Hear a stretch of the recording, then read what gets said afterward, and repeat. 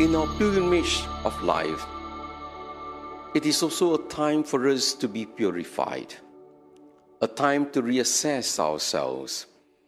That is why they say life on this earth is a pilgrimage, truly.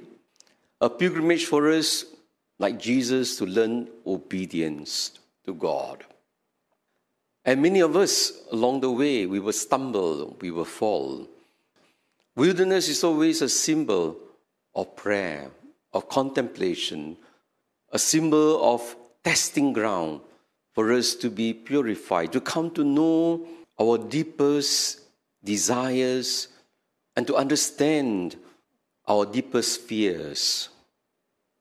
And it is for this reason that the Lord is inviting us, if we are going through the desert of life, to look deep into ourselves. We need to place our faith in God, especially when we are going through trials in life, especially when we find life difficult to carry on.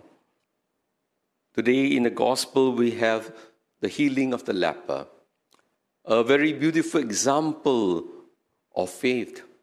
This leper, he broke the Mosaic law, firstly by coming to Jesus.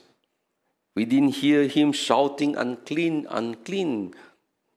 There was a kind of faith and confidence in Jesus that he would not be rejected by him.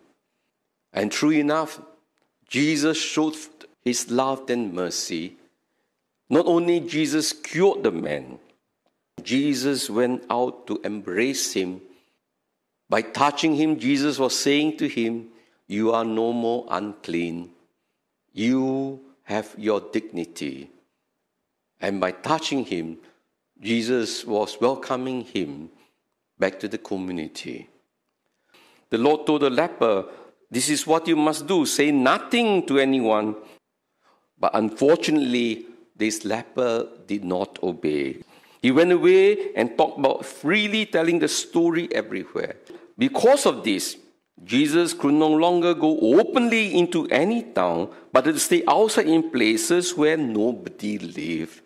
So the one who was clean touched the one who was unclean. He made himself unclean.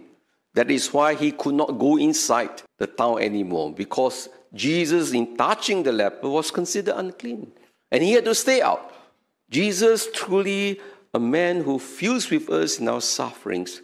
And that is the reason why we are called to turn to him, because we know that Jesus is identified with us, he feels with us, and he comes to lead us in this journey of life, trusting in God's mercy and love.